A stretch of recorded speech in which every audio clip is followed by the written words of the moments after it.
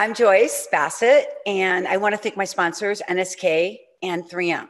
I will get into the NSK handpieces a little bit later into the program, but I do want to say that the products that I use here, I use in everyday dentistry. And so it's not like an infomercial, because people want to know why and why am I successful? Why do I have longevity of my materials and my restorations, et cetera? And I really think a lot of it is the way we handle the preparation design, but it's also the companies and the manufacturers and the products that we use. If we use the best products, we're going to have more longevity if we utilize them appropriately. And so NSK, I have an NSK room now where I cut off all my restorations in that room, and I prep all of my big cases with that handpiece. It's my favorite handpiece in the operatories. The light's amazing, and it's really light, so I love it. Okay, we're all dentists on this program. And we look at faces all day long. But where do our eyes go? We look at a full face, but we always go straight nose to chin. And when we look at the nose to chin, what do we think? I even want to look closer. And when I look closer, I think, what's wrong? What dentistry has been performed? I look at the pink, I look at the white, the translucency, the surface texture, and I try to figure out what's needs to be done to either help restore the smile, or if it's already been restored, what didn't go well, if I can tell that it's not imperceptible dentistry. So in this case, where does your eye go? What dentistry was performed? This patient presented with an unsightly composite on the right lateral incisor and a congenitally missing tooth on the other side. Never in her wildest dreams did she think with 2 restorations that she could look like this. It took me, though, 7 live exam presentations at the AACD before I passed accreditation. So it wasn't always that easy. I flunked a lot before I figured out how to avoid failures or how to have less complications when I perform dental procedures. And one thing I learned through all of these processes is that I was always looking, but what was I really seeing? And how do I train my eye to see? Because if I can't focus, my focus is going to determine my reality. Because if I can't see it, then I can't do it. So today we're going to train your eyes. We're going to stop a lot and look and see where your eye sees. And hopefully by the end of the presentation, you go to work on Monday and you're going to see more than you did from before this presentation. Now, I had this great implant case, but I watch these radiographs every year in hygiene. And all of a sudden I'm like looking at this bone, and it's been 8 years. And the bone is starting to go away. And it's all the way up to the 5th thread. And I keep thinking, oh my God, another flunk. I'm a loser. What did I do wrong? Is there retained cement on the implant? Because that's what they say is really bad of us restorative dentists. And how do I avoid failure so that this doesn't happen? If we leave resin cement, it's 5 times worse than using a bioactive cement or a glass ionomer cement if it gets onto the root surface. And so this is where we're going to be using our glass ionomer cement, Reliax, from 3M if we're going to have to use a cement retained restoration. If we can't do a cement, we have to do a cement retained and we don't want excess cement, then we're going to make an analog of the abutment, like a practice tooth. And then we're going to take the crown, and this is how you make the analog. You're going to inject PVS bite registration inside of the crown, and you're going to put a stick inside of it. And then that's going to be your practice crown, custom analog of the abutment. That's your analog. You put the cement on the crown, you put it over the top, it squishes all out, and then you take that crown and stick it on the abutment in the mouth. And that's the best way to probably guarantee or have a higher predictability, less of a chance of failure with excess cement. And again, you're going to be using the proper cements, GI cements for this case, for implants. But this case wasn't a cemented crown. It was a screw retain crown. I still lost all that bone. So I'm sitting there thinking, okay, what did I do wrong? No, what am I learning? And so today I'm going to share a lot of information with you. And you can always tell a really smart and experienced dentist, but you just can't tell him or her anything. So for this presentation, I'm really hoping that you don't find the one thing you don't like that I say, because we're going to go into everything today. quick, fast Cliff Note version, dummy it down, and we're going to see where the failure is in the diagnosis. Is the failure in the planning, or is the failure in my treatment? Did I do something wrong along the way? We're going to focus on concepts and solutions. When these patients come in, they have this chronic mental illness. They can't stop thinking about a flaw. It's minor, it's tiny, it's imagined. And they have body dysmorphic disease. And they have body dysmorphic of the incisal edge of number 7. They look in the mirror, they see flabby arms, they look at themselves in the mirror and their butt, it's too big, and it's not that big. They can't stand to look in the mirror and see ugly. It all started with Jessica Rabbit. It was a cartoon character. She was in all the movies and she was hot and sexy. And she had these really big heart-shaped breasts that were really high. And then the lips got bigger and bigger. And then all of a sudden, we got the Kardashians. And so this look is starting to project out a very cosmetic, media-generated appearance. And my patients, they want to look like that. And so sometimes I have to figure out, how do I get them to give them the kind of restorations that they want when they really want to look like this? They can come in and there's too much fillers in their lips. I can't even get cotton rolls up, let alone a rim lock tray. And back in the day, everybody looked more normal. And now people are getting more freakazoids, too much zygoma. So it's not good. So we have to help our patients come into the middle of the bell curve. But if they don't want that, then how do we give them the restorations and the look they want? And that's what we're going to talk about today. A lot of times they come in looking normal. And how do I avoid these failures in this shape? First, we're going to talk about shape. When I over-contour the restorations at the gingival margins to give them the bulge design, everything at the bottom of the screen is going to be articles that these come from, all of the words come from. It's going to prevent access for oral hygiene. It's going to provide mechanical pressure, and the patient's resistance factors are critical. And so when they're in hygiene and in the composite prototype provisionals, I have to make sure they can keep the gums clean and they keep pink gums and they don't get red and roll. They don't let the food sit there. I'm still going to prep the margin in the right place, 3 millimeters from the facial, 4 from the interproximal, but they have to keep it clean. And if they can't keep it clean, then they have to flatten the restorations. When they're all done and they're coming in for recare, my hygienist even knows that she has to reinforce this piece. This is a hygiene check. This is a Soka brush or some kind of a brush that has a pointy tip on it that you can get inside of the areas, and they have to keep these areas clean. When they're super full, I used to just put a perioprobe on the right, periprobe on the left, make it fuller, make it fatter. Now I add flowable composite, and then they sign off on the restorations so I can exactly give the prototype of what I want my ceramist to do. So how do I tell what my patient wants as far as the white goes? Who is my patient? How do I avoid failures in color? So color's patient driven. They have these big white teeth, and then I take that BL1 color shade tab and I put it up by the eye, and I take a picture and I send it to the patient, and I make sure, are you sure you want this to be the same as your eye? Because when you compare the color of the eye and you compare it to the color of the teeth should not be whiter than the sclera of the eye. And if the patient wants it, that's okay. Then she chooses it, and then she's not coming back and go, oh, you made my teeth too white, or they're not white enough. These are techniques that I utilize. Then they own the color. They own the aesthetic revolution. Because if it's too white, sometimes it can look worse. While I'm up there with that shade tab, I'm looking at their eyelashes, and I'm seeing how big they are.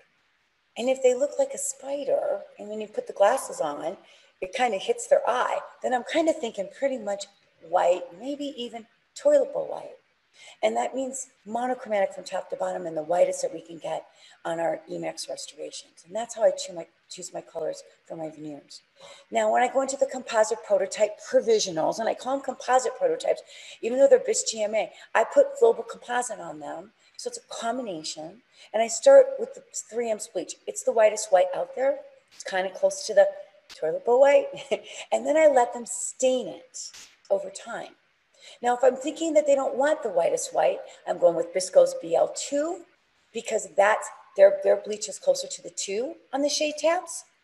And if I think I don't want a B1 and I want a BL3, then I'm going with Ivocolor's Bleach 3. It's Telio.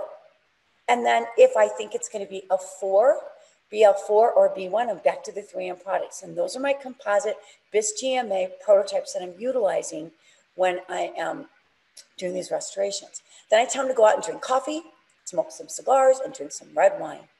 And they stain them. And they come back in at the color that they like, and then I take a picture. If they get too yellow, then I take the stain off, I pick the color that they choose, I take a photograph, I send it to the ceramist, and I go, this is the color they want, and that's the photo that they get. And the patient signs off on the color. Now this patient, she stained her provisionals on the maxillary teeth to match the existing mandibular dentition, and they were the same color. So I go, great, she's gonna pick this color. She didn't like it. You know, I spent all this money, I want my teeth whiter, I don't care if they don't match. She chose it. So when her restorations were complete, her upper teeth that are porcelain are whiter than her lower teeth. Those are her final porcelain restorations. I can't choose it, different color. Now, what does she do? She comes in once a year and we do a whitening procedure on her on the lower dentition with a power bleacher with Philips Zoom. Or she could use at-home trays, and in this case, she won't do it, so she comes in with a power bleacher. And this is how I enhance restorative outcomes going forward. And she knows it, she owns it. Some people think that it's too sensitive. You have to be careful that you cover the gingival margins with the dam. I don't know if you can see my little light go on. I don't know if you can. And then at the incisal edges, if they've got wear, cover them. Don't let the whitening gel get into that area. Now I have to take photographs. And this is my photo studio. When they look to the right, they see Brad Pitt. When they look to the left, they see the beautiful Victoria's Secrets model. They sit on my Ohio State Buckeye pillow. I make them laugh. And I tell them, show me their gums. Because I take all the photos. I need to see everything when they're having the restorations accomplished. But I always say a camera is like riding a bike, and you really have to use your camera. All right, so this is a camera, and then the camera, I use the DSLR. It's a digital single lens reflect. These are for the best pictures that you could possibly have, because I need to lecture and publish, and I need to have a really good quality. And it's very expensive, and it's heavy, and there's a learning curve, but you can learn it. I use a dual point flash, right side to left side, and it gives you the 3D texture and the topography. Getting the light in the back is difficult, so sometimes people would want to get a ring light for the back. Now, a ring flash is good for the back, but it's inconsistent, and when you do a frontal shot, you're going to get some shadowless lightning in the back. So this is a ring flash on a full face photography, and you can see how in the background, it doesn't look good. And so now you have to make sure you use the right camera in the right places to have really good photos. With this camera, we have a polarized filters now that you can put on top of it. And when you take a picture with the polarized filter, it blocks out some of the light. And then the ceramics, if they're matching color, can match the dentition much, much better using a polarized filter. Also, we have eLab now, where they give you the gray card and you take a specific picture with the gray card in the right orientation, and then they take this and send it to the ceramist in raw format, and then they can put the software into the computer and they can find a formula for the porcelain so that they can match better. It's almost like a paint chip and you go to Home Depot.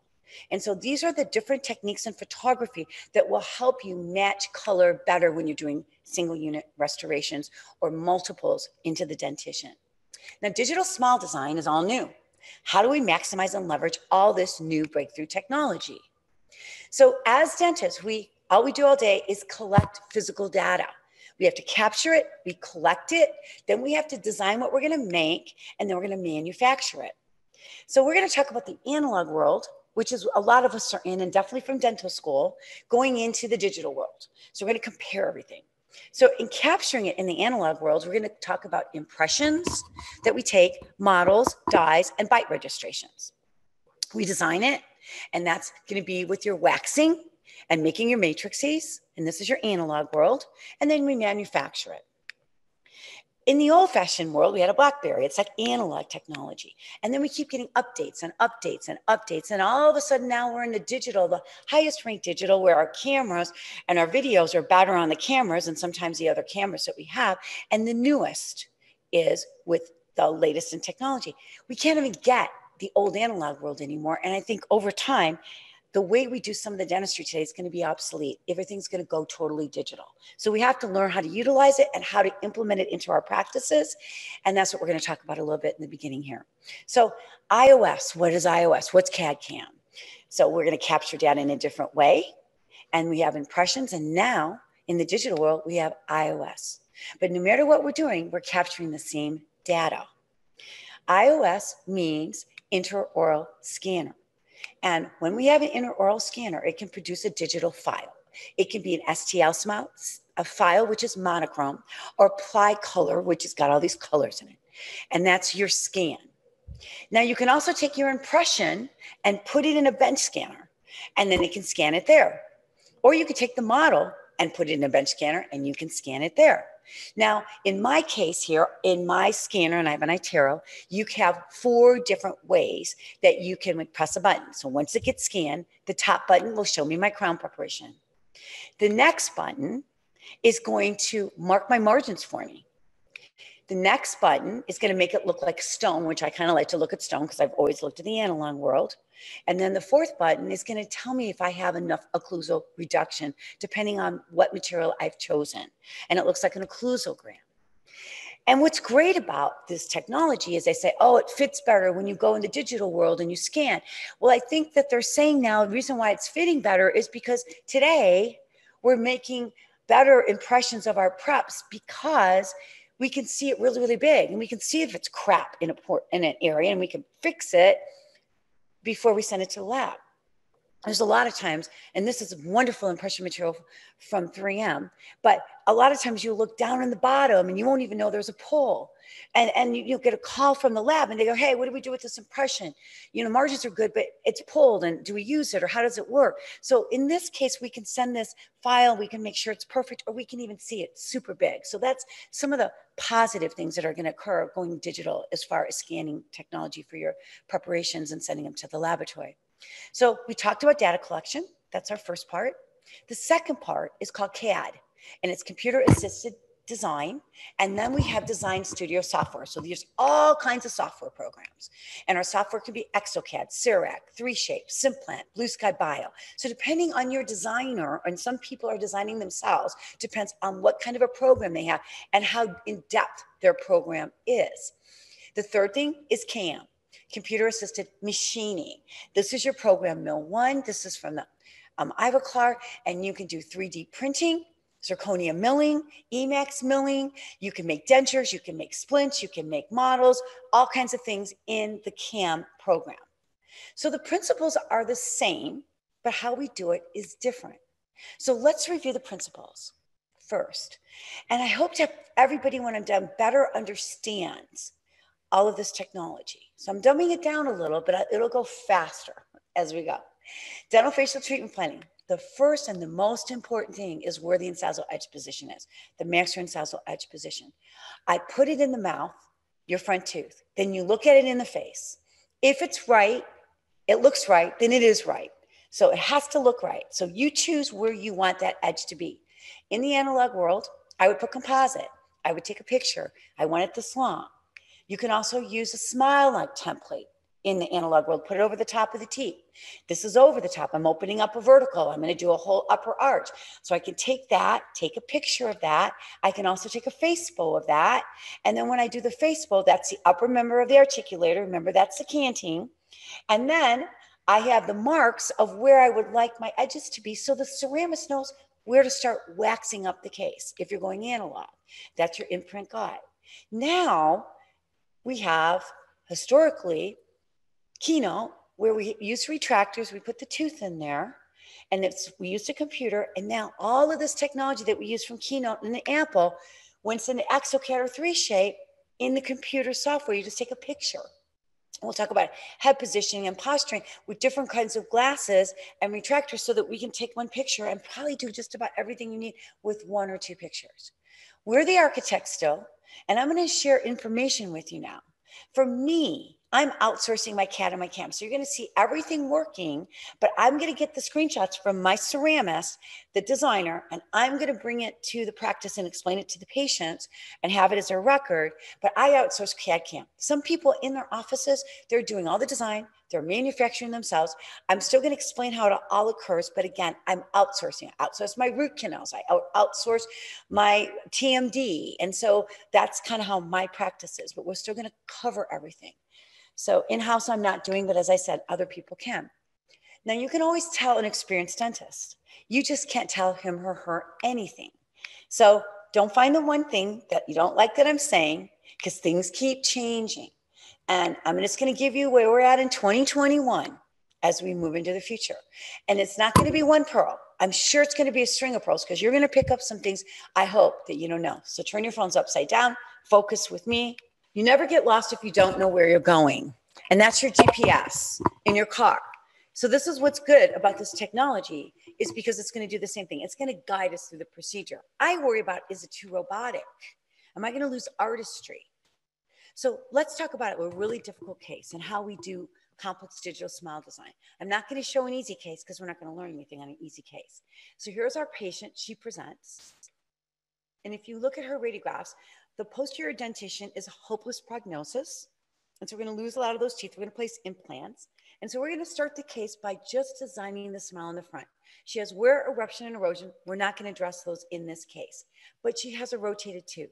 So she has a space size discrepancy from the right to the left. And she has rotations. And so remember, when you have a rotation, I always tell the patient, do you want everything perfect? Because if you do, you have to get ortho. Because when you have rotations, that side is going to be skinnier or thinner than the other side. So that means if you want contralateral exactly the same, we're going to have to do something else. So I'll tell the patient right off the bat. She goes, no, I'm fine. I don't care. It's all right. Just work with what I have. So I have these verbiages occurring in my consultations. So we have these tooth libraries. They have all different styles and forms and shapes, and they're two-dimensional. And remember, we're putting two-dimensional on a picture on a computer screen. It's not 3D. It's a computer screen. It's different than taking an analog model and rolling it in your hand. But we're going to take these two-dimensional forms and we're going to set the midline first, right down the center. And then we're going to separate the right side to the left side, but keep the same proportions. And we're going to fit the left side into the patient's left side, all the tooth forms. Then we're going to bring the right central incisor in the same proportion. Then we're going to bring the right lateral in the same proportion, then the right canine in. And now when we look at this, those are the same proportions. They don't fit in the teeth on the right-hand side. I got a problem. If they sit in the teeth, this is what they look like. So I have this situation, but I want this situation. So what am I going to do? Got a problem right there. Now we know when we see different widths on that side and we go into preparation design, we're going to open up contacts there because we're going to have to change width. So I'm always thinking, what am I going to do when I prep? How am I going to do this case? So we connect the dots on those. Now we're going to go to the lowers, and we have a big diastema on the bottom. Thank you. And we can see that diastema, and we can take that and move that center to the patient's right. And that means we can also move the midline to the patient's right side. And that helps because then we can create more space and equalize the right to the left. And so we're going to open up those contacts because we're going to change the width. And then we're going to put the lower teeth templates in. They fit in perfect. And that is what we have. And that's as good as it gets. And we can also take these photos and show them to the patient, screenshot them. If you want to communicate with them, I usually don't because it causes too much slowing me down to get done what I need to do. Now I'm going to take these and put them in her face. And then I'm going to show you how it goes into the technology. Now 3Shape is all together. So we don't have to go to Keynote. It's all built into 3Shape. And this is going to be my ceramist that is going to design. We turn the translucency off so we can see through it. And this is Matt. It's a really nice design on the cusp, but we like the shape of it. But guess what? The tooth is not underneath it. We have this whole area out here where we're promising something we can't deliver. So we're going to have to readapt this design back to tissue, which is there. Here on this tooth, tissue is right there.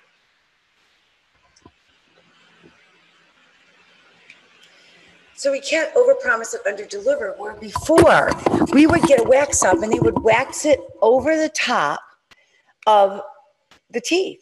And then we put it in the face and we would start trimming it and it didn't look good. Well, they can't do that anymore because they can see through it. So that's one thing that's great. So things are much more correct. This is how third of the tooth to be full. So I know there's 3 planes on a central and a lateral, and to me, it's too flat right there. I like fat teeth right there. This one's modified. This one hasn't been yet. So let's fix that one and bring out the other one. So what you're seeing here is they're taking a mouse and they're moving it. They're not using a waxing instrument. And it takes 10 years to learn how to wax restorations and to learn how to do direct composite bonding. And Christian Coachman says it takes 6 months in DSD to learn how to design. And I think a lot of the younger generation dentists are designing themselves. They're going into the sick technology. They're printing their own models and they're designing this, and it's not going to the ceramist as much as it used to. So things are going to go in that manner moving forward. I worry about lost in translation because some of those line angles and curves are lost between the wax up and coming out. So we do need a really good ceramist that can go in there and do some of the contours. Here's our pre or post, completed case, digitally designed. So what are the applications? Here's another case. This patient comes in, she presents with a really gummy smile. This is all published, so I'm only picking the digital design pieces out for this presentation.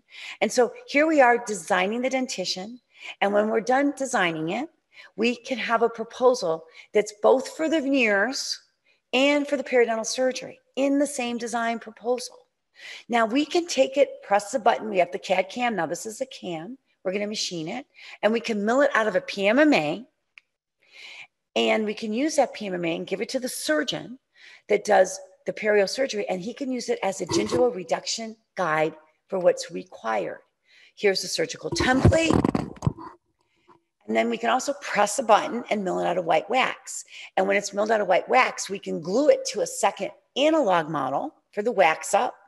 Then we can make our Siltex stent, and we can use our BIS GMA 3M material bleach inside of it. And now when we make sure that the PVS materials like that, make sure they cut it out on the gum line so you can get rid of the excess so it seats really good and it goes super quick. And here's your BIS acrylic resin over the top of the restorations. And that's how I like to use it because I personally will add flowable composite on it. I don't like the PMMAs. They don't bond well for me unless I'm doing implant cases. So I like to use the BIS GMA products. And again, you can read more about the whole case in Dentistry Today. It's on my website, smilesbyjoyce.com. So what are the updates? Here's a digital wax up that was performed. And what do? I still put composite on that front tooth. I still put composite on that bicuspid, that so the ceramist knows how full I want it. Then when they go to design, and I'm taking all the pictures that they need, then they put the design in, but they know exactly where I want the incisal edge of 9, even in the composite prototype BIS GMA temporaries. And then they're going to do their digital wax up, and it looks like that. Now, I never show this to the patient. Why? Because I think it looks like Halloween. I don't like the way the teeth look. I think it would lose the case for me. So I just do that with my ceramist. But now the updates, we have nice, pretty white teeth. So it's starting to look a lot better, which is kind of nice. I like to use flowable composite on my BIS GMA temporaries. And so this is my flowable composite, and I'm going to change the shapes. I'm going to make 8 a different shape than 9 just by using the line angles. And the patient's going to go home and look at the right side and the left side and go, you know what? I like 9 better than 8. I like it fatter. And so then I add flowable composite on 8 until they pick a tooth that they like and the way that it looks when they like it. This is the art of customization.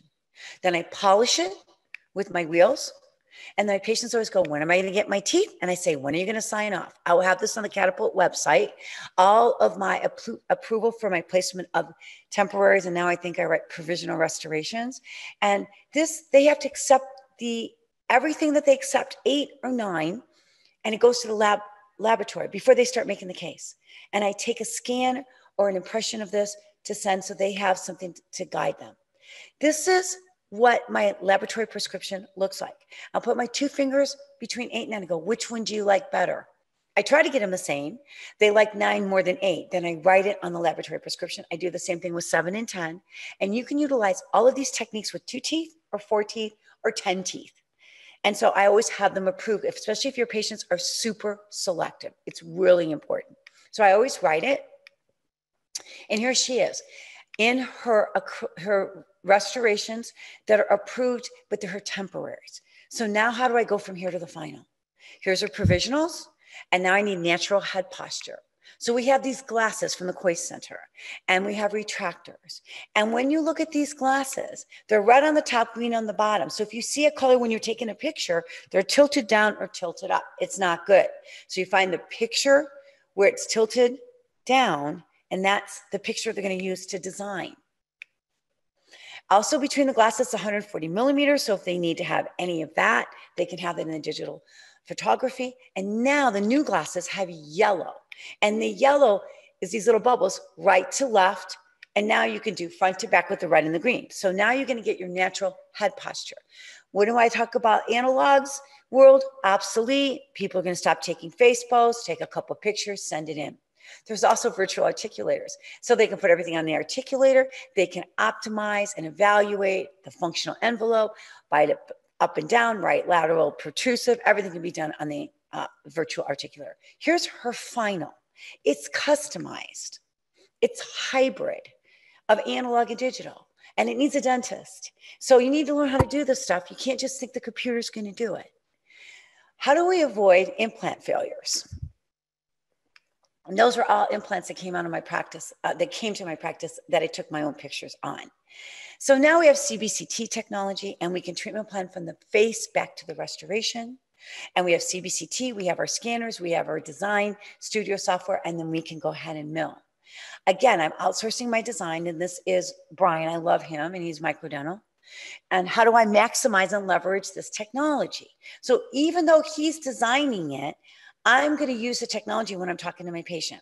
This is my front desk area. There's a camera that goes to the front waiting room. It was perfect for COVID because I have 2 waiting rooms.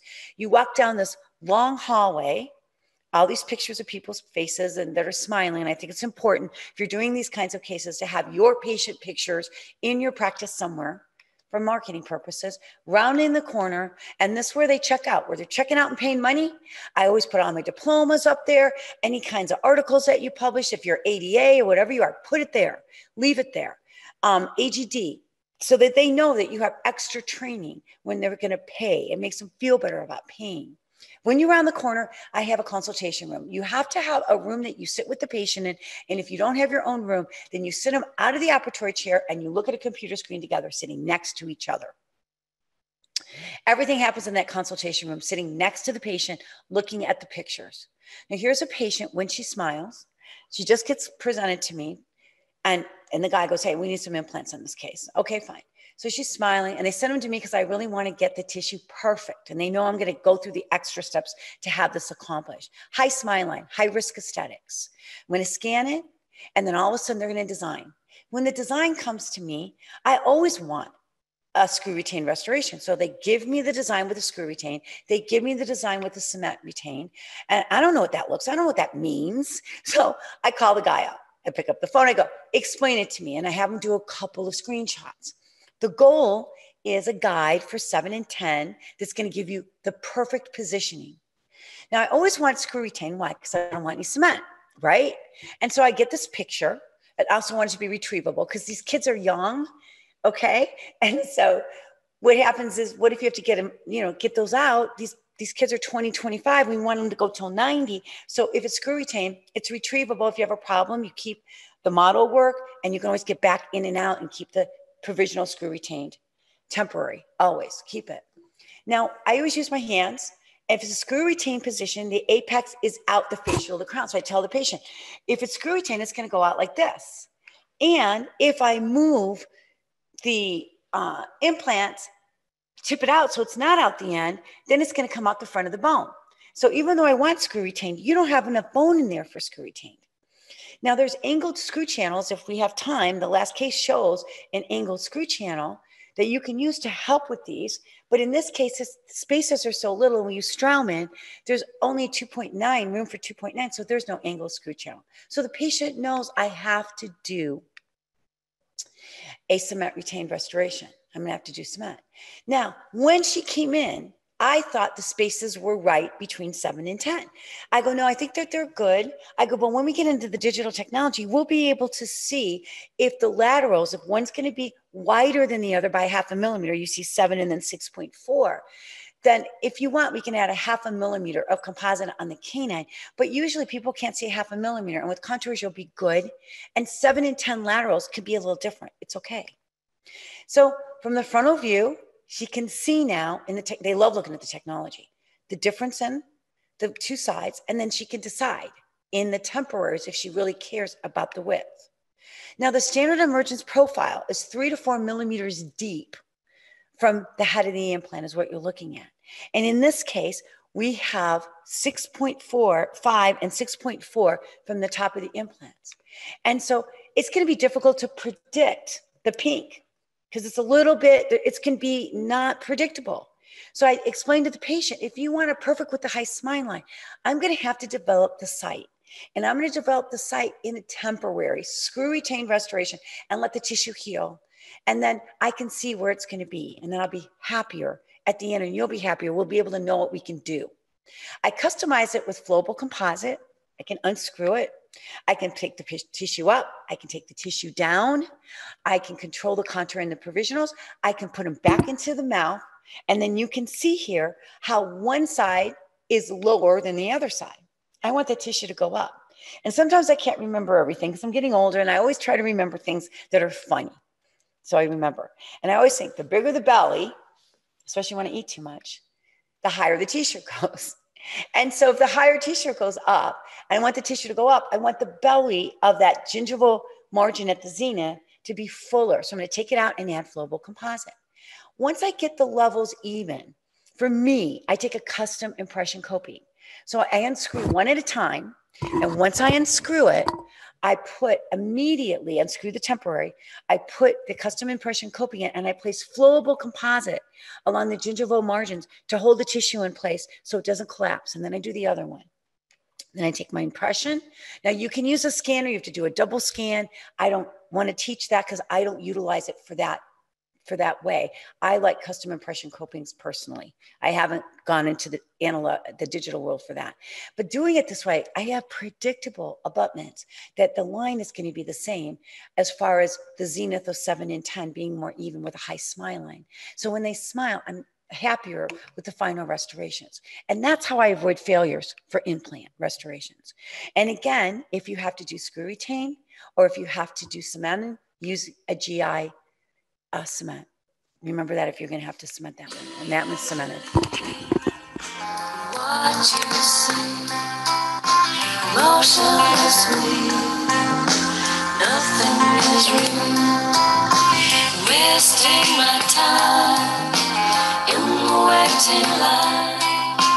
Do you believe in what you see?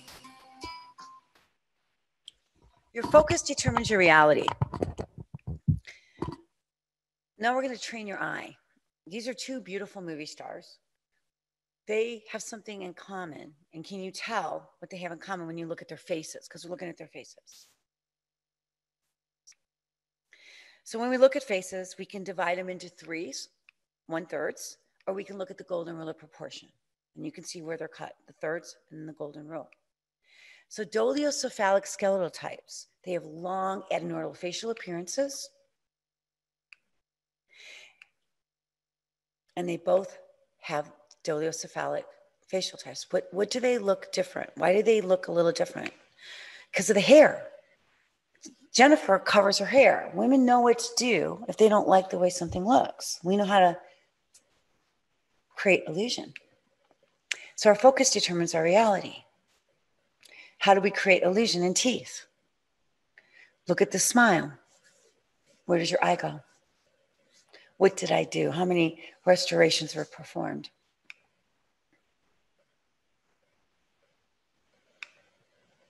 She presented with the lateral incisor missing on the left side, congenitally missing lateral incisor, number 10. And we finished this case with 6 restorations, and it's published in Compendium. Now, let's evaluate it. She has a low smile line on the left side, thank you. kind of covers that left side. Low risk aesthetics on the left, and that's a problem area. High on the right side, all the way back to the gingival margins of number 3. And if we look at the Cupid's bow in the center, you can see it's all the way over to the patient's right. There's a space size discrepancy. And from an occlusal perspective, you can see a missing lateral incisor and a rotated bicuspid. She wants a minimal amount of teeth to be touched, and she wants them restored. So of course I'm gonna go to the braces guy, go get ortho, move the lateral, the canine over, create space. She goes, no, she went to the orthodontist, she says, no. I go to the implantologist, you know, the perio guy, and let's go ahead and put some implants in. And she goes to the guy and she goes, no, I'm not going through all that. I'm too old. I've lived with this forever. I know it's going to be a compromise case, but I don't care. So what do they do to us? They handcuff us, right? All the time. So I write into my chart, refuses this, refuses that, understands how do we minimize the compromise? What do I do? Just because you won't do the right thing doesn't mean I have to do the wrong thing. So I always say that. I go, but I'm going to do the best I can. So let's go to smile design. Let's look at it the new way. Let's look at the illusion. To understand, we have to understand our classics. We have to understand everything about smile design in order to create these illusions. So we're going to go through smile design quickly. So 75 to 80% is the central width to height. That's, I always call it 8x10 rule. And the centrals can be square. And it means the middle of the tooth looks like a square. And you can have square, square, square round on the edges. The next shape it can be is ovoid, which is the distal of the tooth, has a curve in it. And usually the bottom is. And then triangular, which I don't like ever. And it's the same with different male body types and female body types. Apples, pears, hourglasses, different shapes. They're all beautiful. There's nothing wrong. They're all beautiful. But people wear different kinds of clothes to kind of camouflage what they look like. So that's what we're going to do. We're going to use different shapes to change and camouflage. So I always look at it, the incisal edges. So patients always say, what are you going to do? I go, look at my fingernail. It's big and it's fat and it's square and it's very cosmetic. And then that's from Flagstaff. It's round and it looks natural. So we're going to mess with the edges. We're going to change the edges a little bit. We have all of these options, round, round, square, square. And now let's look at how we utilize these. So from a frontal perspective, if you look at the different embrasures on this patient's right side to the patient's left side, that you can see the number 10 tooth is opened up and it makes it appear more narrow when you open up the embrasures. When you close the embrasures, it makes them look wider, the tooth. So remember all this because we're going to utilize this as we move.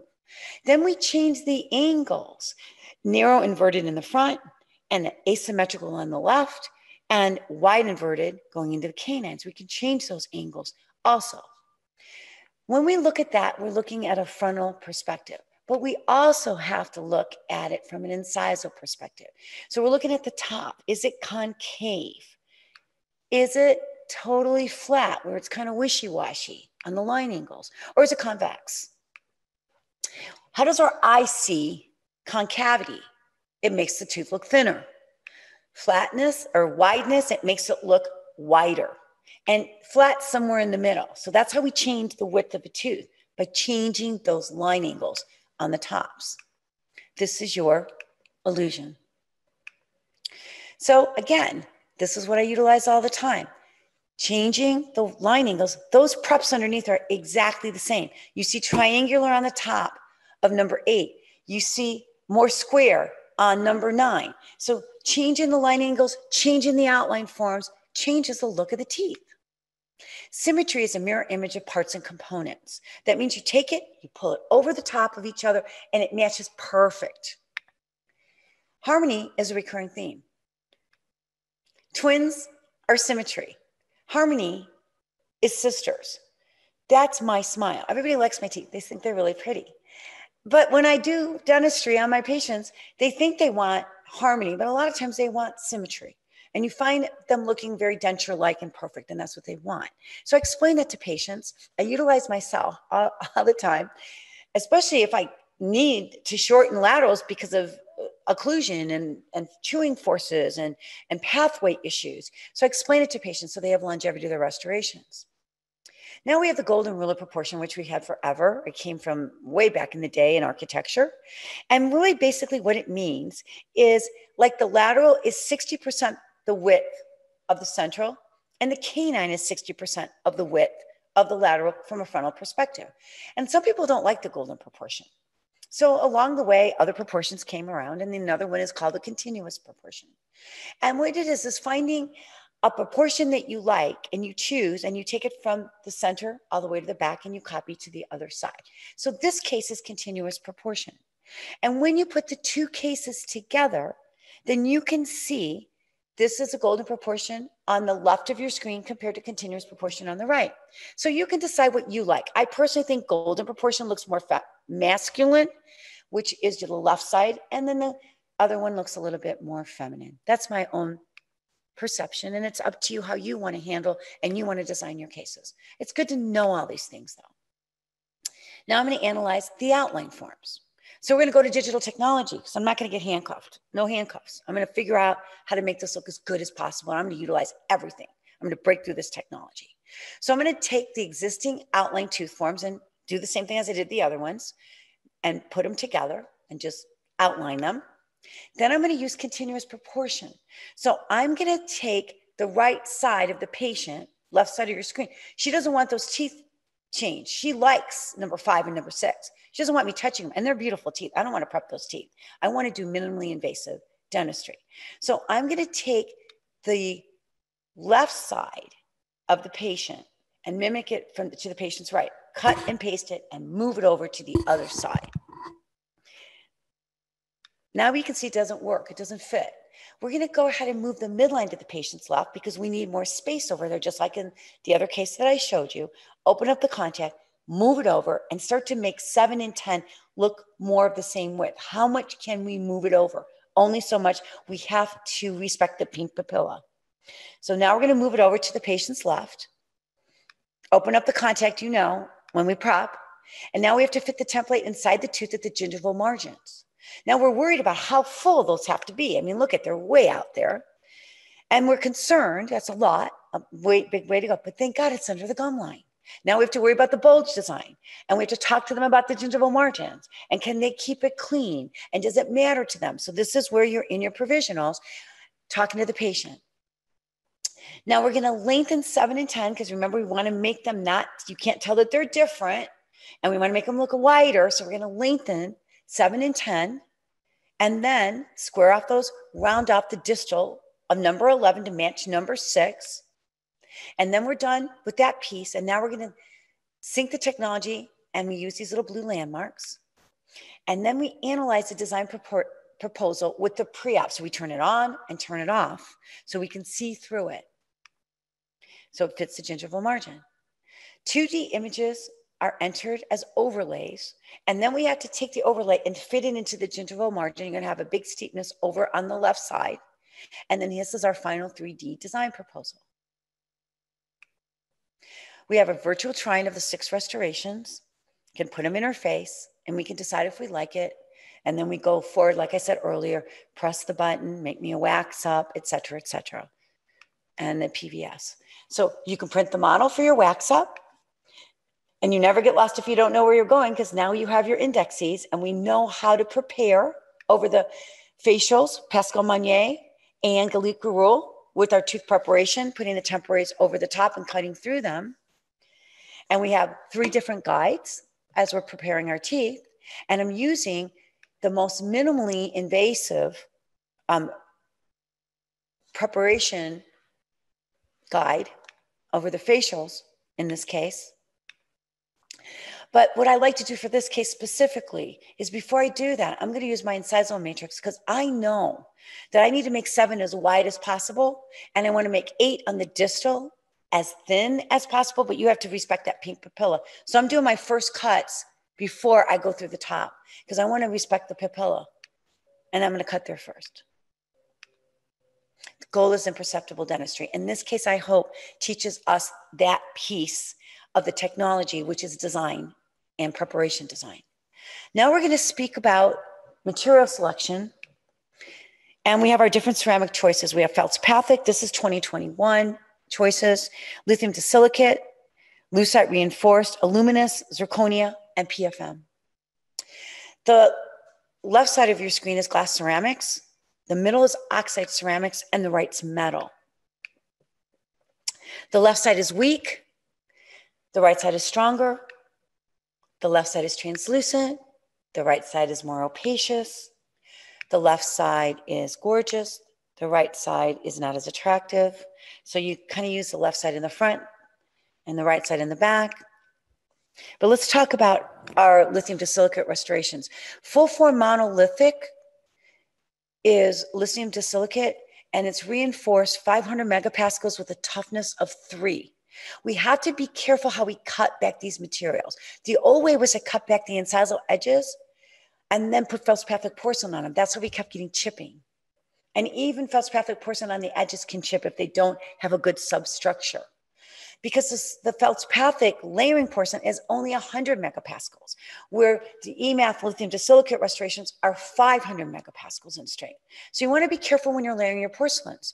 So you want to cut back for incisal translucency, and you better ask your ceramist, how are you cutting back? Leave the back of the edge there. And if you put layering porcelains, only on the front. To avoid material failures, there's 2 kinds. One's cohesive fracture, which is inside the body of the porcelain. And the other one is a chip on the edge with 100 megapascal on the edges. That's a loading of the layering porcelain. Now make sure that you put the feldspathic on the non-loading surface, and these are zirconia restorations. I think it's a bridge, and don't do anything. Full foam monolithic on the incisal edges. I can fix it though. It comes in, it looks like this. I have to fix it. This came from another practice, but it happens to all of us. And he just moved into Phoenix, and they were 4 months old. And so how do I fix it? I can make it look imperceptible. So I'm going to go ahead and roughen it a little bit. I'm going to use my micro etcher on the facial surface with Cojet, because it's porcelain, and that's a 3M product, and it puts glass particles in. I'm going to use my porcelain etch. I'm going to use my silane. And then at the very edge, I'm going to use the whitest XW, because I want a white halo effect. And that's the new composite. And that's my favorite color on the white halo on the XW from 3M. It just came out. I love it. And then on the facial, you're going to use whatever color matches. And in this case, it was a B1 on the facial of the 3M product. And you're going to polish it. It's repaired. But what happens if you can't repair them and you have to cut them off? You have to be careful, because if you, even with preparations, we can have a lot of problems, because 11% of the time you can get pulpal pathology. You need to have root canals done with porcelain bonded restoration. This is in my informed consent. And nobody reads it, right? So I tell them about it. And you're going to have complications even with perfect execution, no matter what you do. This is my custom smile design. I can also put this on the Catapult website for everybody. And I don't want this to happen. I don't want this many root canals. So we use copious amounts of water when we're cutting off these restorations, even when we're prepping really good diamonds. And this is where I'm using my aerosol reduction with the flip of a switch, because we have to worry about aerosols a lot right now because of COVID. And we, of course, have high-speed evacuation, and I have HEPA filters coming in. But in these hand pieces, you can change the aerosol, and you can have it really high when you're cutting it off and then bring the aerosol down. And I did a program with Mike Totola for Aegis, and he is brilliant. And I think it's really good to listen to the video on this, on NSK, and this is how I cut them off. It puts out a whopping 4.2 Newton centimeters of torque. That's the highest torque of any electric on the market today. And in today's dentistry, there's really no such thing as too much torque, especially cutting off some of the new high-strength all-ceramic crowns we have, like solid zirconia. Talk to me a little bit about the experience of cutting off these crowns with an electric handpiece versus, say, like an air rotor. Okay, I always use electric because of the air-driven handpieces, the minute you put it on the tooth or on the material, it just doesn't cut well. It can usually, or it'll stall completely. Or it'll break the burr. The diamond will die completely, or the carbide, whatever you're cutting off with, and usually if they're diamonds, it'll just totally stop. Now, what I like is an electric handpiece to cut everything off. This handpiece, it just you put it on the zirconia, it just cuts right through it. It's like butter, it melts it because it's so much more powerful, and you don't have to use a lot of pressure. Because before I had to put a lot of pressure on it, and then for EMAX or lithium disilicate, when you have to cut it off, you have to cut the whole thing off because it's bonded. So you're kind of re-prepping it. Your hand really hurts because you have to put so much pressure on. Now you don't have to put that much pressure. And the other nice thing about not having to put so much pressure is when you're really leaning that burr against that zirconia crown, as soon as you get through it, if you're leaning that hard on it, boom, you're right into the tooth. And you're like, I always look at my assistant and I say, I've decided to place an anti-rotational groove in the tooth. She goes, oh, really? Because it looks like you almost accidentally hemisected it. So you're right. With all the torque that you get from the NLZ motor, you don't have to lean that hard on it, but you can still cut efficiently. And I've done that before. I'm sure we've all done it. We get done and we have these little lines in the tooth and we feel like losers and really bad because we like cut, but we can't. It's so hard. So these hand pieces, I love them. I cut everything off. I have my NSK room. If I have to cut restorations off and my team puts them in another operatory, then I'm like, you know, put them, you got to move them in that room. So I really believe that you should have all NSKs, but if you don't have a really good electric handpiece, just buy theirs. Just buy theirs and get at least one set in one room. And I think you will love it. You will love it. Okay, informed consent. Sometimes all you learn for me is from verbiage. Because people go, how long is it going to last? How much is it going to cost? And so with informed consents, like I said, they don't really read them. I say that's an unanswerable question. We have better bonding agents today. We have better materials today. How are you going to handle the restorations? Are you going to wear your night guard? Are you going to do not use your teeth as tools? So it's an unanswerable question, but it's a good question. I can give you a range of answers. Then I also tell them, like when I'm going to do a treatment plan, I cannot tell what is under there. I don't know what's under that bridge or under those PFM crowns.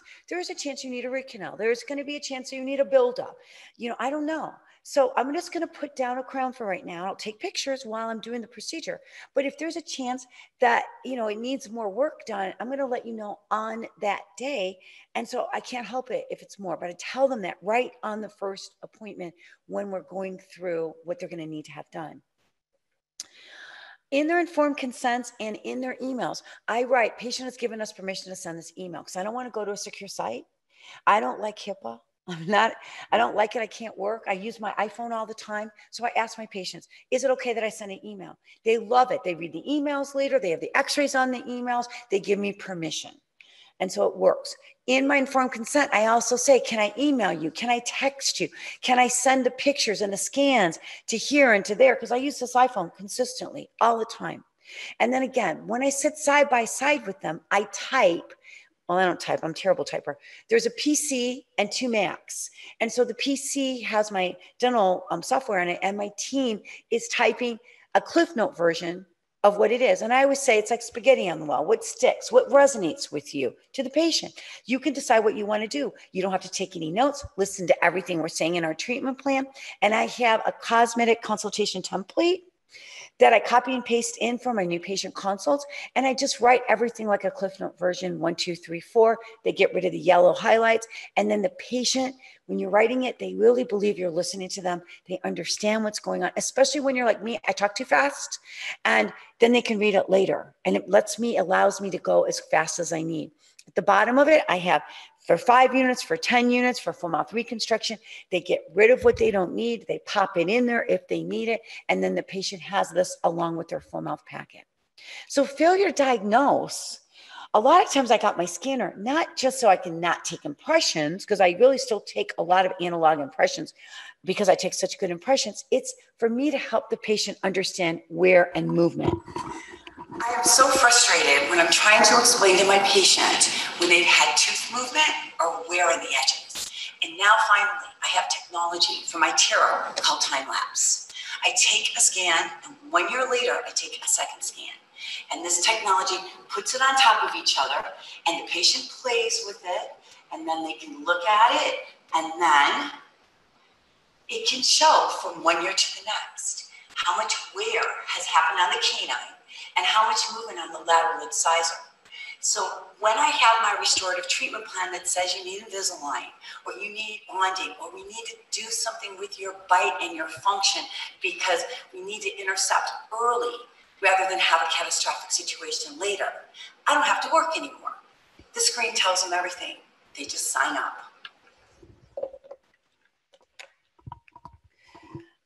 So you can quantify tooth loss now and calculate clinical attachment loss and tooth movement. And so the patient sees it up on the screen. Because otherwise, what level of damage is happening to the teeth before we decide what to do? And this is where we do a risk assessment, which is a choice of inaction. Risk factors increase the chance of a problem occurring. The more risk factors, the more chance. And I always explain to the patient, you have nails on the driveway and you're going to pull your car out and you have 100 nails. What's the chance you're going to have a flat tire? And it's going to be a really high chance. So my goal in the dental practice is to get rid of the nails on the driveway so that I have longevity of my restorations. So I tell them, you have high risk and low risk. So let's figure out what you're doing and the risk factors that are bad, like bad diet, not brushing your teeth, so your high caries risk, or grinding and clenching during the day. All of these things are nails. I'm going to get rid of the nails. I'm going to empower you with knowledge. And then once you know, it's going to reduce the risk and it's going to reverse the problem. And so this is what a risk analysis is.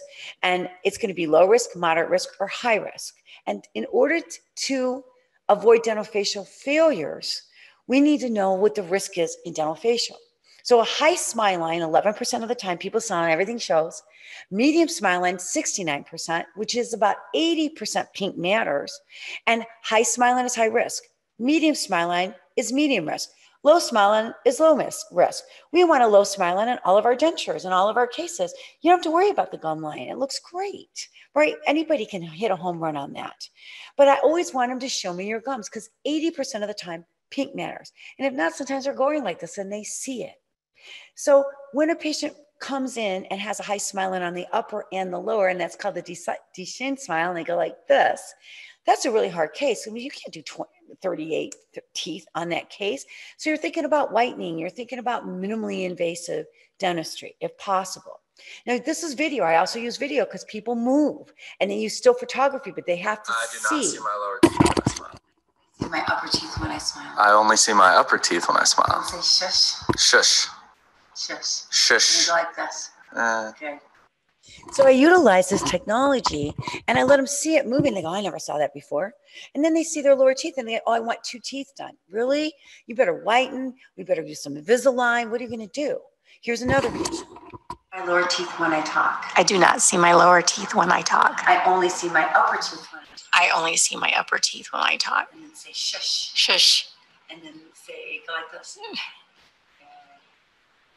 And this really helps when they see themselves in video. This is another patient that I had that kept telling me the dentist before her ruined her upper teeth. They didn't make them long enough. And that I know she knows I'm going to be able to make her upper teeth long enough and everything. And the teeth were done 10 years ago. So I put the video on behind with no volume and all. I'm saying, I think you know, your upper lip has gotten longer. You've probably change in age. I hate to tell you this, but even if I do all of your upper teeth, I can change them a little bit, but I'm not sure I'm going to be able to make you happy. And so now they can look and they can see that maybe someone like that, once they get done, after you do the reconstruction, knows they might need a lip lift where they cut here and move it up. So utilizing this technology is really, really good.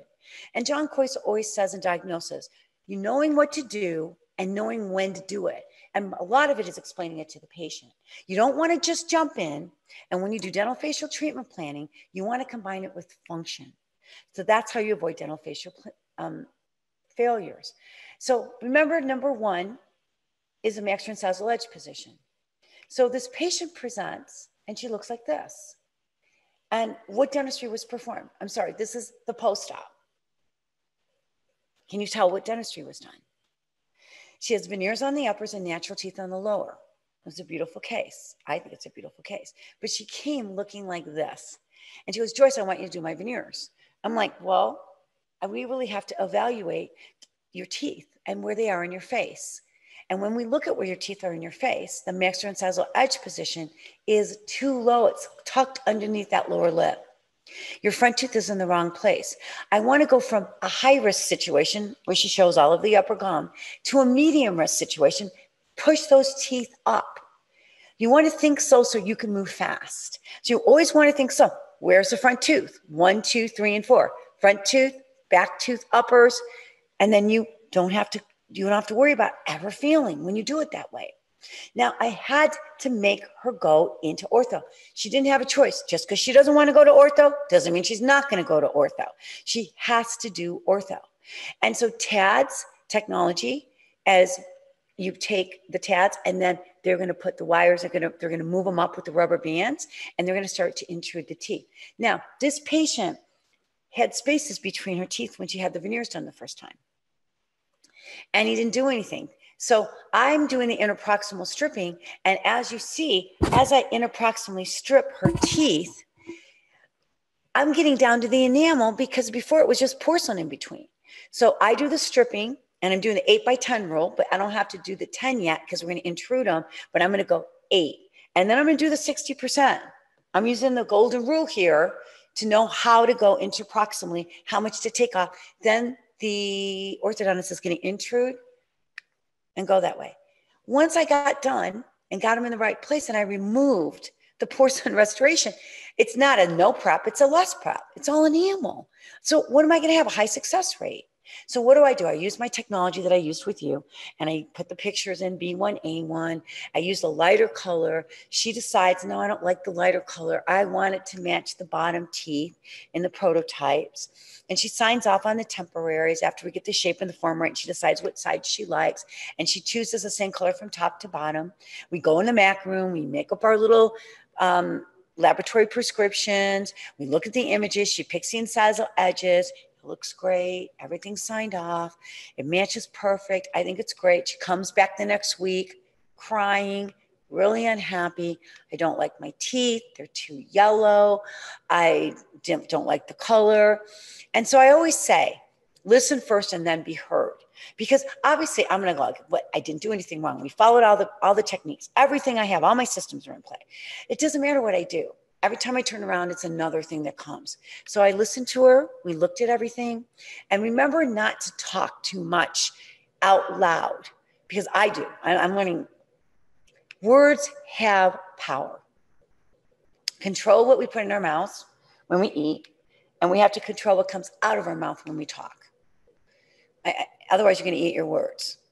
And this is where I should probably say, do as I say, not as I do. The problem with communication is we think it's occurred. So she signed everything off and she thinks she knows what she wants, but when she gets it, she might want it to be a little bit different.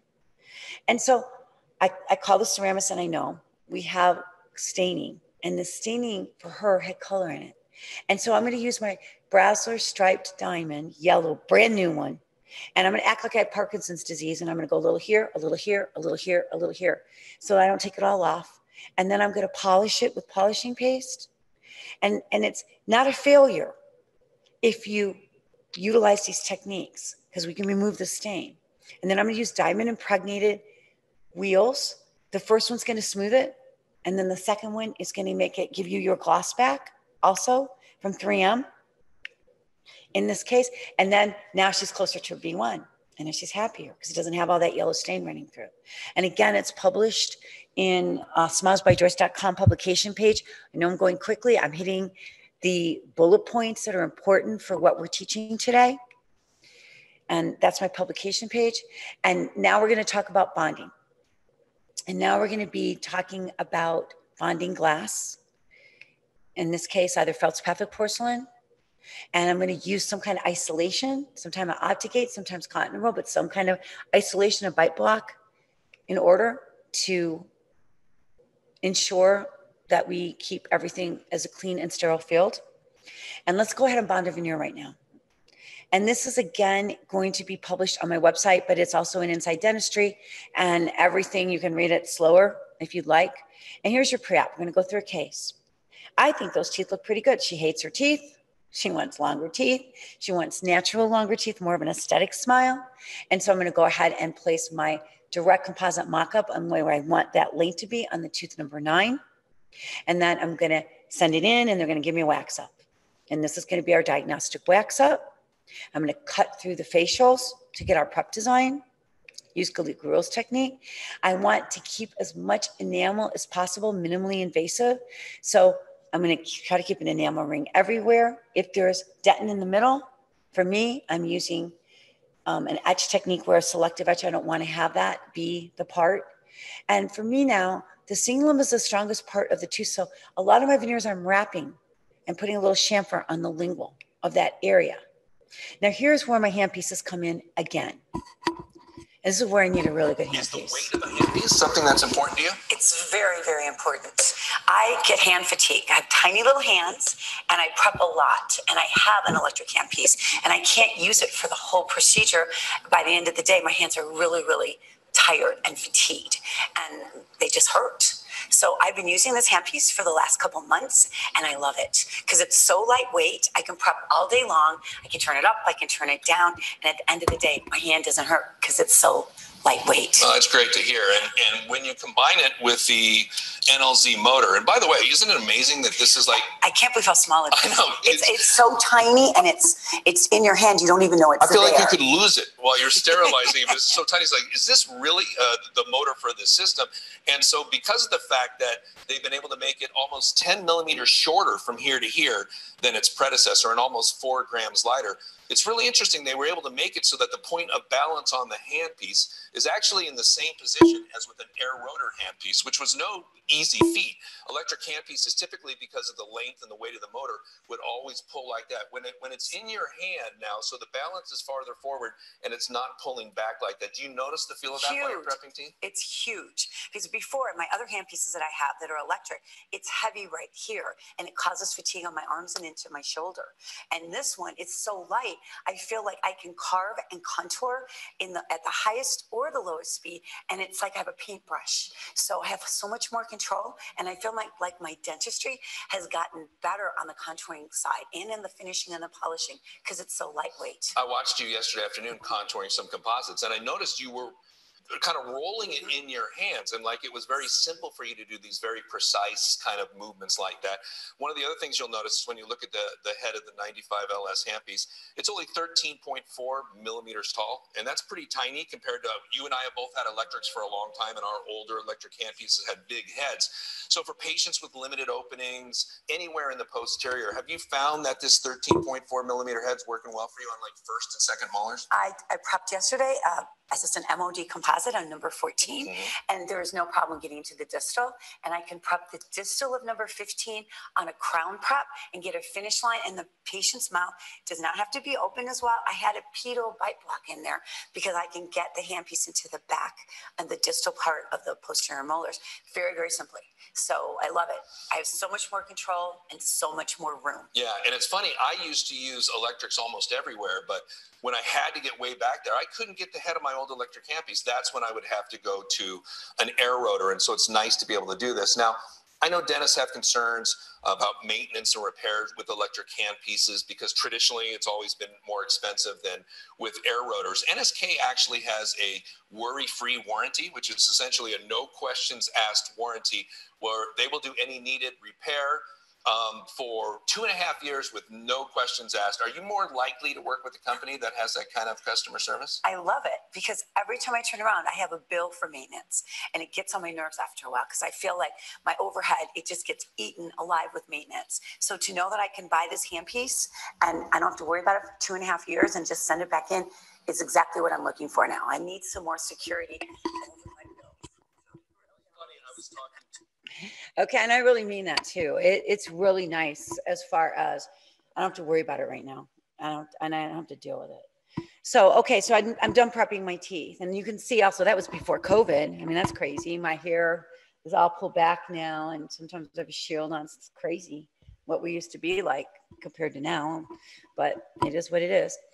Okay, take a stump shade so the patient, so the ceramist can see the color. And then here we're going to take an impression in this case. So we're going analog, and we're using our 3M impression material here.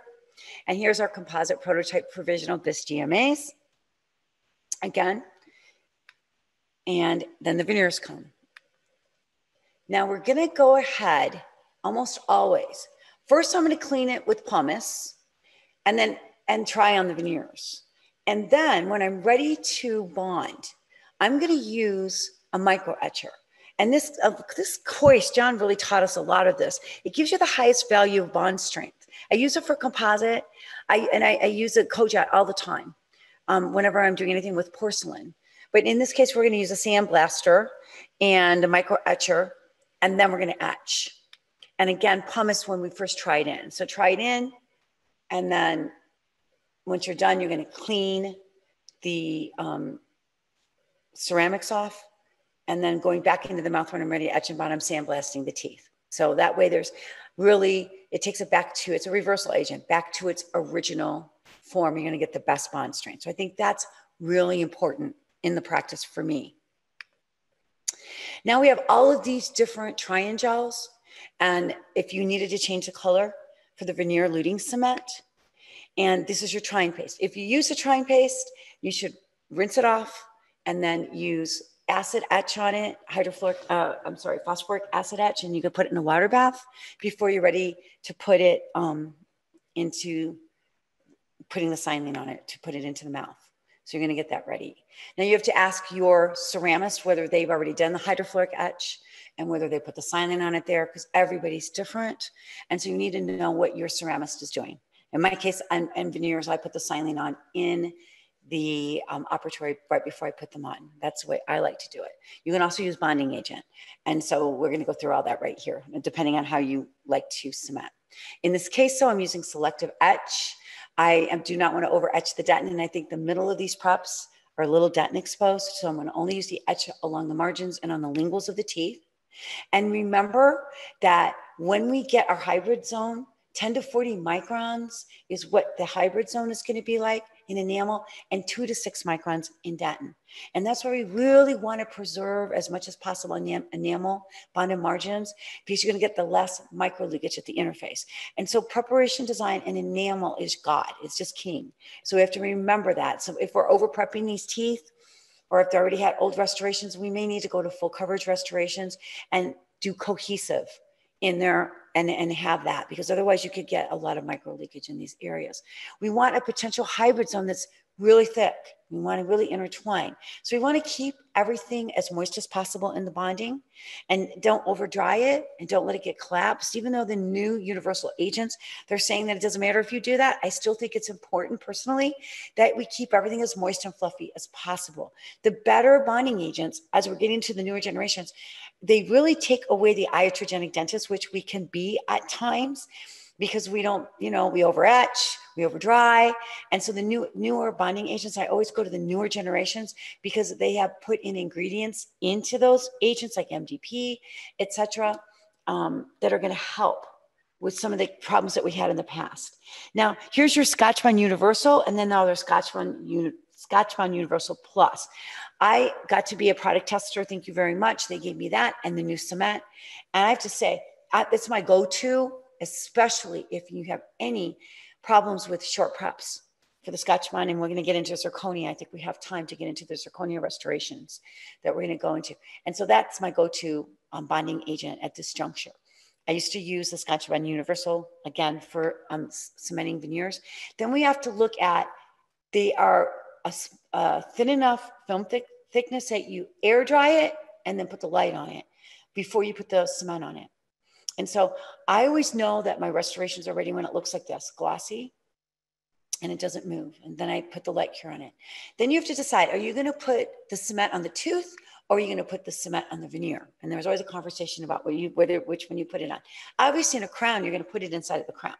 And so whichever way you decide to do it, when you place the veneer on, and sometimes I put it on the tooth, sometimes I put it on the veneer.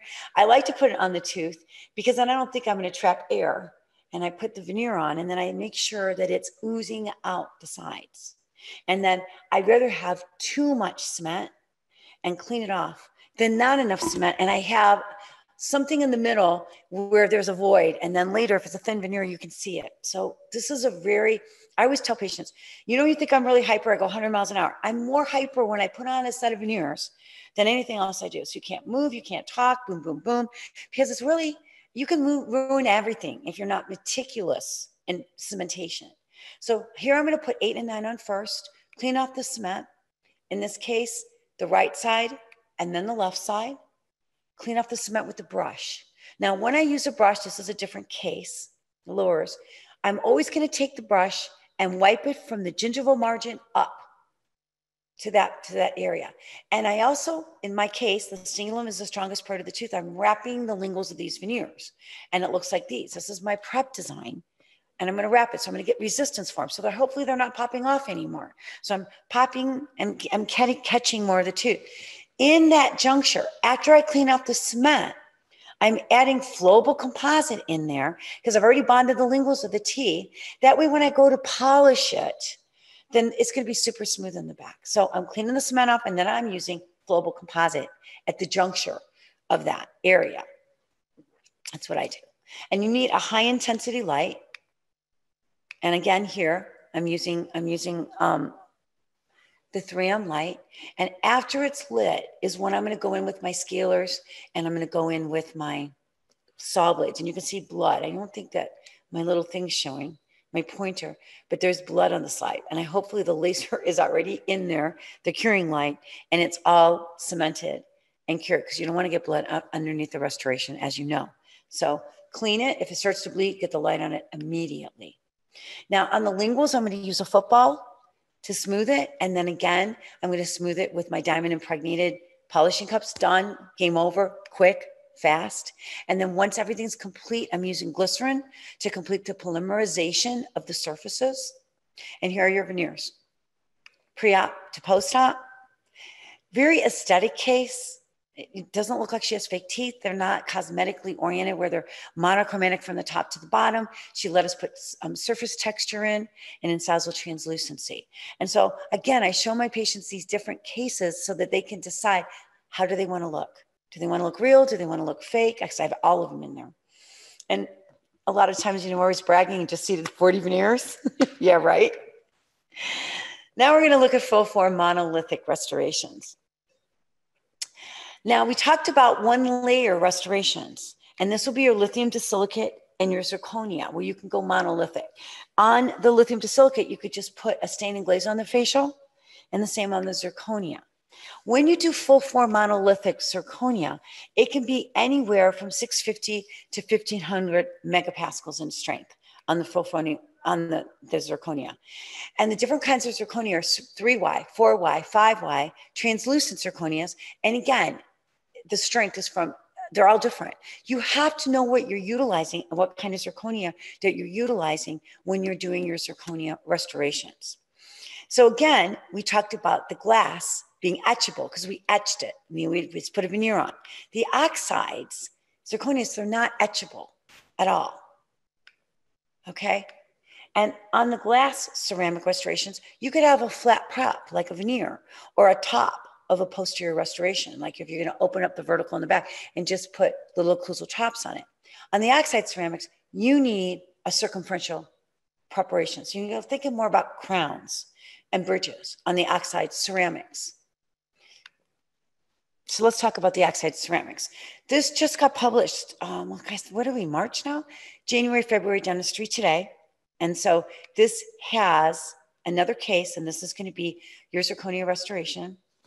Zirconia restorations, and 3M has a great product in this, but this patient presented smiling, and this was a smile. And he had a hard time getting his left lip up, and he didn't like his front teeth at all. So I don't know whether I could get him to show me your gums, because he wouldn't show me his gums. Just couldn't do it. So his lip on the left side had laxity in it. And so I kept trying to get it up and see what's going on with the left side of his mouth. So I'm going to draw my line across again, and I'm going to look at the lip, trying to get the lip on the left side, and it just wouldn't go up. So we're looking at how many restorations we're going to have to replace. And so I always look at what's in the aesthetic zone. Is that in the aesthetic zone? If it doesn't show, do I have to do it? Now, he comes in because he keeps breaking his front tooth, the canine on the left side. And he's ready, we talk about implants, to have some implant restorations accomplished. And then there's a bridge on the left side. Do I need to put an implant in the number 14 site? Well, you're going to put implants in the front. Do you want to get rid of all your bridges? Does it matter to you? How much dentistry do you want to perform? So when we go to the surgeon, we can see if there's enough bone availability, and you can decide, do you want implants in the front, get rid of that long span bridge, and you also want to do them on the left. And so when we looked at him smiling, is it in the aesthetic zone? How many restorations? And when you look there, you can see the number 12 tooth, the upper left first bicuspid, shows, but does the next bridge show?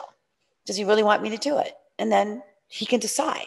And that's why I like to have my cosmetic consultations talking about all this. And I write it in the email, and then he decides, and then he owns it. And he doesn't think I'm selling him too much dentistry. He's had a bridge his whole life. It doesn't bug him. So later he decides not to do it.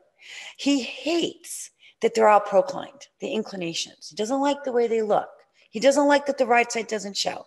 He doesn't like that the front teeth are super dominant, and he doesn't like that they all look like they're the same width. He thinks that they look monochromatic. Also, they're two the same color. And he describes them as piano keys. And so somebody like this, you might want to take him to the golden rule of proportion, because this dentist used continuous proportion. He chose one side that he liked, and he mimicked it on the other side. But the front teeth aren't as dominant. And so, again, you need to know everything so that you can decide and have a good conversation with the patient about what you're going to do.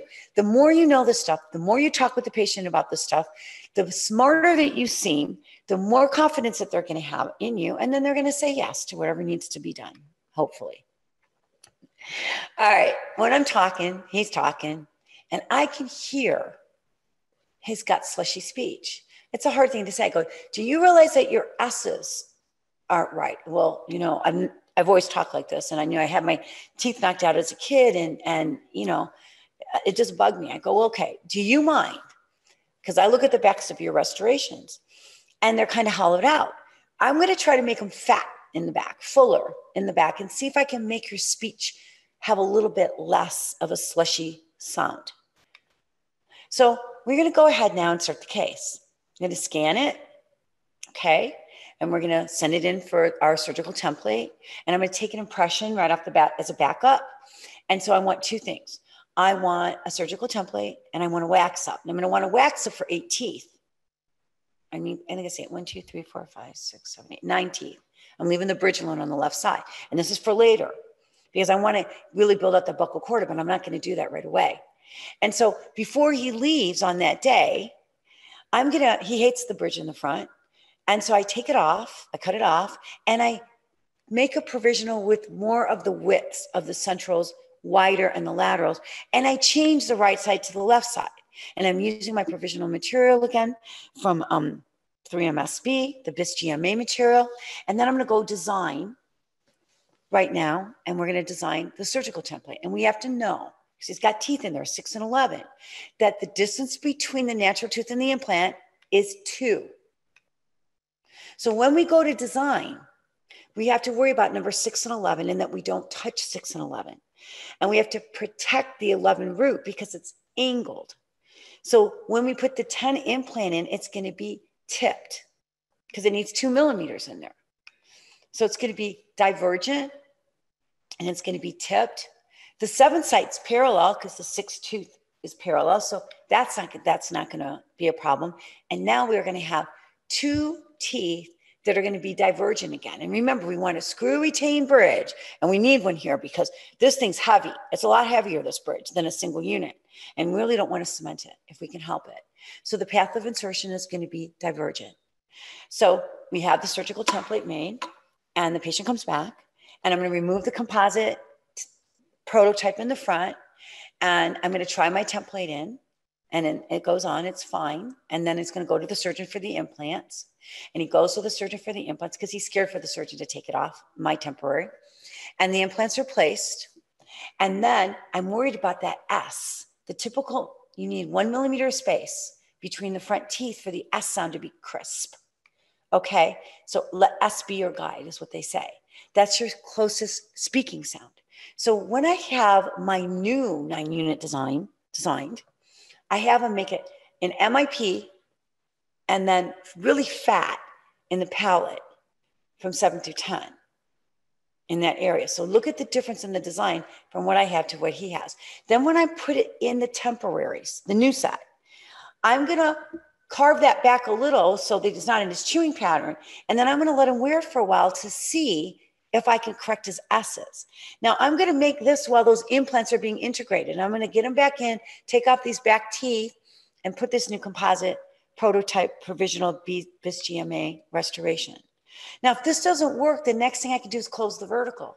But in order to close the vertical, I got to close these back teeth down. So I'm hoping, because that will close the vertical, that will close the speaking space. That will help too. It's another thing that you can do. Patient says, when am I going to get my teeth? I say, when are you going to sign off? And then he was so meticulous. This was his prescription. And even took pictures of all of the different angles that he wanted. And he really designed his teeth. He hated his teeth for his whole life. And he wanted what he wanted. And these forms really help the patient design. And then they like their teeth. And they go back and forth with their wives. And their wives help him design. They love it. And then he gets what he wants. This is what he designed. His vision is in the prototype. He dictates what he wants. Now I'm going to go and take off the temps and pack my cord. No matter what, you have to pack cord. You can scan or you can take an analog. In this case, again, I'm in the analog world with my 3M impression material. And I'm going to take shade tabs of different colors with whatever stump it is. So the ceramist knows, because what if they're using the translucent zirconias? What are they going to do so they can make sure that they can block out this area? And I'm going to take my fixture level impression, send it to the lab, and then they're going to scan. I'm going to scan my temporaries, and they're going to design the teeth to match the provisionals. And so once they get in there, they have the provisionals, and they have to make it look exactly the same. And they use the sheet because they're going to change some of the shapes and the forms because it's not perfect. And they're going to do intentional design changes, and that comes in white, and the provisional is going to be in purple. So you can look to see how they changed it to make them the shape that you want. And you can be a part of this with the ceramist. I can send you these pictures and from 3Shape, or you can do it yourself, however you want to do it. They're going to lay the design over the props. And the number 12 tooth from the margin to the facial contour is going to be steep because remember, I'm trying to make it fuller because that lip needs support on that side to make it look better. And so it's going to be one of those steep ones again. The patient has to know and has to keep it clean in that area. And the white design is going to be for the abutment, and the yellow is going to be the path of insertion for the screw access. So you can see that we have a problem here. When we overlay the zirconia design over the abutments, the next thing you can press a button in these two areas here, you can see where the screws come in. And the pink is a minimum thickness. So now we can see, is it going to work? What I love about this technology is it doesn't let you screw it up. It's going to guide you. It's your GPS. And you can see where it's too thin and where it's too thick. And this is what the lab does. But we need to know what they're doing, I believe. And that's what this is about. This is about CAD/CAM, designing and manufacturing also, what their portion is. So we can learn what they're doing. So pink is a minimal thickness. Then we're going to attach the design to the margins. We're going to verify the exact duplication by overlaying the approved provisionals. And then we're going to look at the screw access angles. And when we look at these angles, you can see if we don't have angled screw abutments, they're going to go out the facials of 7 and 10. We're going to have a problem like the other case was. But in this case, because they're such big implants, we can choose whatever we want. We can change the angles of these screw accesses because they have this true abutment that can come in, and then we can change it. Red is the handle, and then they take it in the technology and they change it and they move it and they angle it out and they alter that path with the angled screw channel. So we need an angled screwdriver and angled screws. I don't know this. They send them to me in the case from Microdental, thank God. And they send me the screws, of course, but they send me the driver because otherwise I have the straight drivers and I didn't have an angled driver. So I was really excited when they told me. And then I can do what I need to do because I have to have complete communication with my ceramist because I don't know what's going on otherwise. I just really don't understand their portion of it, but they guide me. I believe I outsource so much of the technology. I personally outsource a lot of the specialty work. I think that I feel good about what I do on my side, but I need help and they help me a lot. So there's a lot of dentists now though that are doing everything on their own and they're learning it all. And I think it's great, but just make sure you get the right training and make sure that you have people to help guide you so you don't get in trouble because it's really a nightmare when you get in trouble.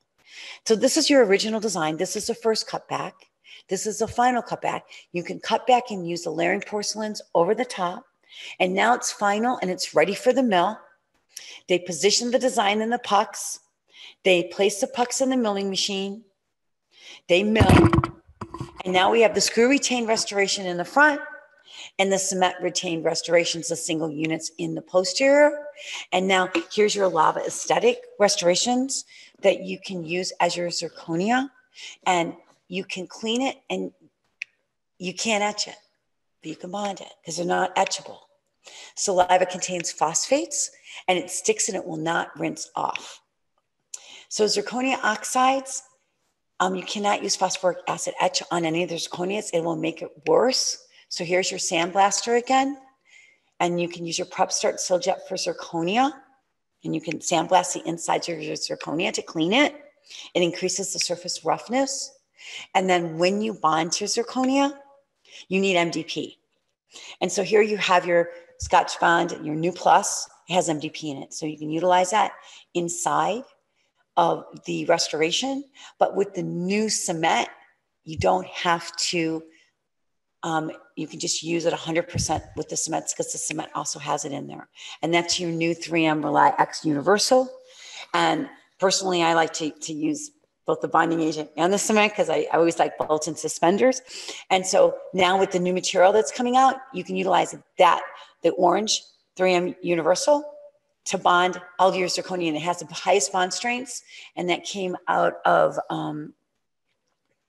Sabia's group there. I'm sorry, I'm having a thing out of Michigan. They just did a whole report on how great the bonding is on zirconia. It's like the best bond strength for zirconia restorations is the 3M Rely X Universal. Now they have another cement called Unisum. And so it depends on the preparation and when do you use what. Now, if you have a really short prep, then you want at least 4 millimeters. You know that you're gonna need an adhesive cement. There's more steps involved. But if you have a less retentive prep, it works, okay? Because you need to bond it. So you have a short prep. The bond strength is a lot stronger with adhesive cements. The fracture toughness of the restoration is higher. And so in this case, I'm gonna definitely go to my plus, my 3M plus, the new materials is what I'm gonna utilize for this. Now, if you wanna use a self-adhesive cement, you have to make sure that you have a 4 millimeter length and only a 4-degree taper. So it can't be tapered, it can't be TP prep. And then you can utilize the squirt and go, I call it, because everything is self-adhesive in one of the, everything's in there, the etch and the bond, everything's there. And you can use that for your lava aesthetics, all zirconia, and John Coyce, and that's all he uses. He uses Unisum for everything, on everything. So, but I personally believe you should use the new cement because it's going to be even stronger going forward, especially if you have shorter props. So here we have longer props. So you can utilize either of the two, depending on what you wanted to utilize there. But now you have choices. And so this patient smiles. And I really think the new materials, before they weren't as pretty, but now they rival the aesthetic lavas. They rival the older materials because they're just becoming more aesthetic and they're more translucent and it's more beautiful. I hope that this was not just a pearl, it was a string of pearls. But I really want to talk about failures because I did the failure symposium for John Coyce and then I did a whole thing on failures and qualities for success. I always compare myself to all my friends and I would always feel like I was not as good as everybody else. And now I try to not compare myself to anybody else and only compare myself to myself. Am I better today than I was yesterday? And I have to derive meanings from my circumstances because I always go, why is this happening to me? I can't believe this is happening. I'm kind of like a drama queen. And I have to think, this is not happening to me. This is happening for me. And you don't lose if you don't lose the lesson because every time one of these failures happen, I'm not a loser. I'm learning something new and I'm moving into the future in a better way. Errors are stigmatized. And we have to learn from other people's failures because we're not going to live long enough to learn from all of our own.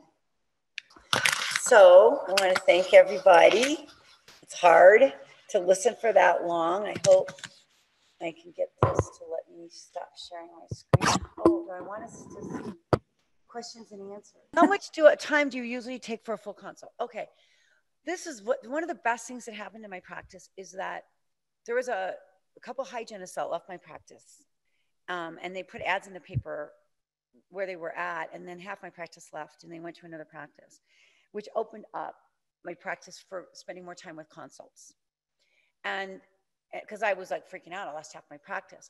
And then when I spent more time with my consults, I created more value for the patient, and I could sell bigger cases.